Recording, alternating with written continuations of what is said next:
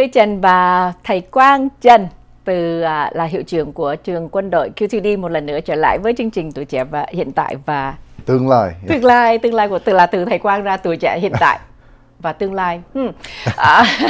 Trong những chương trình trước bữa trước chúng ta đã nói về những cái quyền lợi của phụ huynh ở trường học, là chúng ta nên ghi danh vào một cái hệ thống của trường là Parent Portal. Yes. Okay. Và đồng thời như Julie biết đã đến tham dự với trường quân đội QTD vào cách đây 1-2 tuần trước, là trường đã có một cái buổi khảo nghiệm cho các em. Yeah. Thì cái buổi khảo nghiệm, mục đích cái khảo nghiệm của thầy Quang ở trường QTD với các em để làm gì? Dạ thưa chị, thì một cái là cho những em học sinh á, mà năm này chuẩn bị vô cái chương trình hè á, là 8 tuần, thì mình muốn coi là cái trình độ của mỗi học sinh á, về toán, Anh văn, khoa học, về lịch sử là tới đâu, và mình nên làm những cái điều gì để chuẩn bị cho học sinh cho cái mùa sắp tới. Cái đó là một trong những cái bài test. Cái test thứ hai là mình về phần phỏng vấn. Cái đó mình muốn coi là những em học sinh này có cái phần định hướng tương lai không, mình muốn vô những cái ngành nghiệp nào, những cái trường đại học nào, và thực sự những cái ngành đó thực sự họ muốn theo đuổi hay là không. Cái thứ ba là mình cũng về sức khỏe, khám về thể thao, những cái push up, sit up, những cái chạy 2 mile, tất cả những cái đó, vân vân chị. Đó, lại quân đội trong đó rồi. Dạ đúng vậy chị. Thầy Quang làm cái gì cũng phải có một chút xíu quân đội chứ. Yeah. Nhưng mà cũng tốt thôi, tốt thôi. Khi mà thầy Quang khảo nghiệm như vậy đó, thì cái kết quả nó như thế nào? Dạ thưa chị, thì về cái phần sức khỏe thì mình chưa biết, tại mình có rất là nhiều học sinh cái ngày đó, và cái phần academic về cái toán với Anh văn mình chưa test, mình chưa kiểm soát điểm hết. Nhưng mà về cái phần psychology, về cái phần mà interview á, thì một cái mà Quang thấy cho những học sinh mà Quang interview thôi, chưa kể là những người counselor khác á, là có rất là nhiều em học sinh, giả sử là trong high school đi, họ một là học lớp 10, lớp 11, lớp 12, thì lúc mà mình interview mình hỏi là bé muốn vô những cái trường đại học nào, trong tương lai mình muốn vô những cái ngành nghiệp nào, thì họ nói ô bác sĩ, kỹ sư. Có thể nói là trong 20 em mà interview, 18 em là nói bác sĩ hoặc là kỹ sư. Yeah, typical Asian, right? Nhưng mà mình hỏi là cái nguyên nhân chính là tại sao bộ em thích hay sao? Yeah, tại sao em thích, hoặc là cái nguyên nhân tại sao họ nói yeah cái này thích, nhưng mà thích tại sao? Đấy, muốn giúp người ta, và tại sao phải lựa cái ngành bác sĩ mà không có phải vô cảnh sát cũng giúp được người ta, paramedic cũng giúp được người ta. Nói ba mẹ của em muốn, ba của em là bác sĩ, chị của em là bác sĩ, thành chị em có muốn là đi cái phương hướng đó. And then lúc thì mà cũng tốt thôi. Dạ cũng tốt, nhưng mà lúc mà mình hỏi sâu sắc thêm á về cái vấn đề đó, thì họ nói đúng ha, nó cũng có những cái ngành khác, tại sao mình không có suy nghĩ tới cái đó? Cái đó nó thích hơn. Tại sao mình phải đi cái trường đại học UCLA, tại sao mình không có đi học UCI hoặc là mình đi UC Santa Barbara? Thì họ không có bao giờ suy nghĩ tới cái điều đó. Thì cũng có nhiều em học sinh nói oh my gosh, thực sự mình muốn có làm bác sĩ không, hay là thực sự mình muốn vô kỹ sư không? Maybe nó có những cái option khác. Thì cái đó là nhiều em á mà Quang thấy là nếu mà mình nói đã xác định cái tương lai rồi, thực sự chưa có. Tự em xác định. Đúng vậy. Tự em chọn cái ngành nghề cho em. So đối với Quang là Quang cảm thấy là cái này là họ đi cái con đường á mà gia đình muốn, nhưng mà không có phải thực sự họ muốn. Thì chị Quang thấy là nếu mà phụ huynh mà có thể là cho họ vô những cái program after school hoặc là summer program mà có thể là giống như Tiger Woods Foundation đi. Tiger Woods Foundation là một cái program rất là tốt ở Anaheim. Thì Quang cũng là làm việc chung với những cái người trong đó. Nó có cái STEM program, nó hướng dẫn những học sinh đi về khoa học, về cái technology, những cái phần engineer là kỹ sư, and về phần mathematics. Thì nó cũng hướng dẫn những em này vô những cái ngành khác nhau, thực sự là cái môn học nào vô những cái trường đại học nào.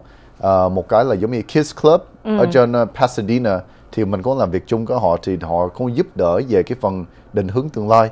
Hoặc là QTD, QTD cũng có những cái program cũng y hay giống vậy. So em cảm thấy là nếu mà trong cái chương trình hè, thay vì mình đi những cái nơi mà dạy kèm, thì mình nên đi những cái nơi giống như Tiger Woods Foundation, Kids Club, hoặc là có một cái program nó sắp sửa mở ở dưới Huntington Beach, là nó focus strictly on academic. Nếu mà mình muốn vui hơn á, mình có thể đi Pretend City. Pretend City là một cái nơi ở trên Irvine. So nếu mà mấy em từ mẫu giáo lên tới lớp 12 mình có thể spend nguyên một ngày đó là 30 đồng thôi. Thì mình có thể đi nhiều cái station khác nhau. Mình có thể là giả bộ làm bác sĩ, giả bộ làm kỹ sư, giả bộ làm cái này cái kia. Nó rất là fun, right? Nhưng mà thực sự họ có thể hiểu là maybe mình có thể vô cái này, maybe mình có thể vô kia. Tại because họ đang pretend để làm cái đó, mình giả bộ làm cái ngành đó. So cái đó là một trong những cái nơi mà mình sẽ đi hè này luôn cho QTD. Yeah. Cái đó rất là hay, giống như là chị là counseling cho merit badge cho Boy Scout, right. Okay. Thì trong những cái merit badge á là các em phải đọc và làm những cái điều requirement, những cái điều kiện đó, và trong những cái điều đó là hỏi các em là nếu là muốn làm bác sĩ thì có những cái gì phải làm. Right. Dưới cái It's very much is the same thing. Yeah. Giống như là những cái gì mà Quang pre-city hả? Yeah, Pretend City. Pretend City. Yeah, Pretend City. Cái đó là tại Irvine, and hình như là Fullerton nó đang thành lập một cái. So nó sẽ có là 2 cái chi nhánh khác nhau. Yeah. Giống như là thưa quý vị, nếu mà cũng như thầy Quang biết là thầy Quang chưa có con nên chưa có biết là các em mà đi hướng đạo đó thì các em trai muốn trở thành muốn lấy được cái đẳng cấp đại bàng là Eagle Scout đó, các em phải làm ít nhất là 21 cái merit badge, và mỗi một cái merit badge là it's represent là tượng trưng cho một cái ngành nghề để các em có thể làm, và các em từ đó muốn tự xem là mình thích hợp với cái ngành nghề nào. Đó là cái lý do tại sao mà Julie muốn nói đến là nó tương đương với lại cái merit badge với Pretend City. Cái Pretend City và cũng như là what's his name? The golf player? Tiger Woods Foundation. Tiger Woods Foundation. Yeah.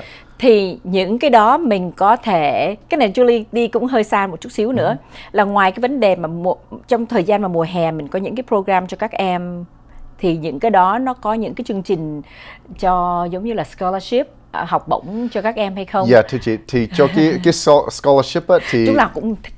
Yeah, it's free money. So scholarship là mấy cái tiền miễn phí, mình hoàn toàn không có cần trả lại. Thì giống như theo cái regulation của California là nếu mà mình 13 tuổi, incoming freshman là chuẩn bị vô lớp 9 có high school á, thì mình có thể bắt đầu apply, nộp đơn cho những cái scholarship này. Tuy nhiên là nếu mà mình được thưởng cái tiền đó, mình không có thể sử dụng liền thì mình phải chờ là mình 18 tuổi, mình có cái giấy chứng nhận là mình đã tốt nghiệp high school rồi á, thì mình mới có thể là cash out mấy cái tiền này. Thì trong cái khoảng thời gian học high school, nếu mà mình được thưởng những cái tiền nào á, thì phụ huynh phải mở một cái, nó kêu bằng student bank account. Cái đó là một cái saving, hoặc là một cái college saving account tại những cái giống như Bank America, Wells Fargo. Thì mấy cái tiền này nó sẽ chuyển vô cái đó. Phụ huynh không có quyền sử dụng cái tiền này until day 18 tuổi show proof là mình graduate. Yeah. So Quang thấy là nếu mà trong cái khoảng thời gian, mặc dù là cái scholarship, chị tưởng là scholarship này mình có thể mình lấy ra mình sử dụng trong thời gian mình đi học chứ. Cho college, không phải là high school. College. Yes. Okay. So that's why nó có nhiều cái giống là mình thấy là college fund. College fund á, nhiều cái misconception là nhiều phụ huynh hỏi em đó là nếu mà con của mình đã được 1.000 đồng rồi, tại sao mình không có sử dụng mua xe liền? Same thing. Right, but cái đó là actually cho college. Yeah, cho đại học thôi. Yeah. Thưa quý vị, có lẽ là trong chương trình trước quý vị đã cách đây vài tuần, và là một cái chương trình mà chúng tôi đã theo lời yêu cầu của quý vị đã chạy lại một cái show nói về chuyên về những cái chương trình scholarship, là những cái học bổng mà các con em của chúng ta có thể xin rất là dễ. Mà ngay đến cá nhân Julie, khi mà con em của Julie khi mà còn học high school cũng không biết điều đó. Tới cái tuổi bắt đầu đi vào lớp 9 là đã bắt đầu mình có thể mình nộp đơn xin rồi, thầy Quang. 13 tuổi chuẩn bị vô lớp 9, chứ không phải là 13 tuổi mà hiện tại học lớp 8. So cái đó nó không có work. Tại mình phải có là cái giấy tờ chứng nhận là mình đã được ghi danh vào cái trường high school đó. So cái đó là tất cả những cái đó mình phải nộp vô cho cái hội scholarship, những cái hội nào mà nó cho mình á, thì mình phải nộp cái đó vô. Và mình chỉ được lấy ra lúc năm mình 18 tuổi. 18 tuổi sau khi mình có cái transcript và cái high school diploma của mình. Tại mình phải nộp một cái giấy chứng nhận là mình đã tốt nghiệp high school vô cái foundation đó. Đúng rồi, chứ không có nhiều khi mà có nhiều em high school drop out. Right, so nếu mà giả sử một cái là nếu mà mình lấy cái bằng GED á, mình 18 tuổi mình có không có quyền cash out được nữa. So cái đó là một cái problem, so bắt buộc là phải có cái high school diploma. So những em mà hiện tại đi học continuation, những cái centennial school, mấy cái đó nó không có qualify cho những cái scholarship này. So bắt buộc là phải là WASP hoặc là Regional Accredited High School nó mới được. mấy cái charter high school nó không có cho, mấy cái continuation adult school nó không có cho mấy cái đó. Dạ vâng, thưa quý vị, chúng tôi sẽ trở lại sau phần quảng cáo ngắn để thầy Quang có thể nói thêm một chút xíu về học bổng, làm cách nào để chúng ta có thể giúp cho các con em mình để có những cái số tiền mà mình không phải trả lại khi các em lên đại học. Chúng tôi sẽ trở lại sau phần quảng cáo ngắn.